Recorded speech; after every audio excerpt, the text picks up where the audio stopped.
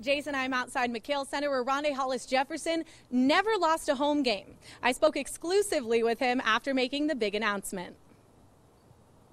First, what did Coach Miller tell you when you were deciding?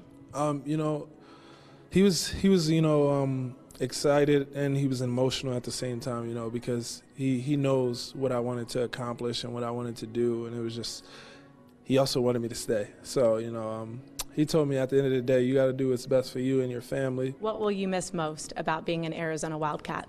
I'll miss, the fans. They're great. They're amazing.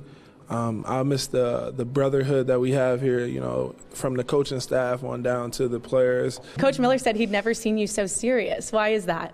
I would say that was the time for me, to be serious. It's a serious step in my life. It's a big step in my life, and it was definitely needed, for me to, kind of be that way as far as a business mindset. As a young kid, was the NBA always the end dream, the long goal for you? As a kid, I don't think I was good enough. If you could just, have one final message to the Wildcat fans, to everyone who supported you, what would you tell them? I would tell them, thank you, for everything that, you have done for me, cheering, being there for us, even when, things got rough, you always seem to care. And we really appreciate that, from the bottom of our hearts, my heart, and, our staff members. Thank you.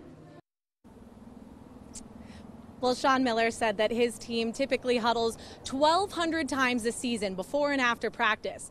And he said Rondae Hollis-Jefferson led every single one of them. I'm Ashley Brewer, KGUN-9 on your side.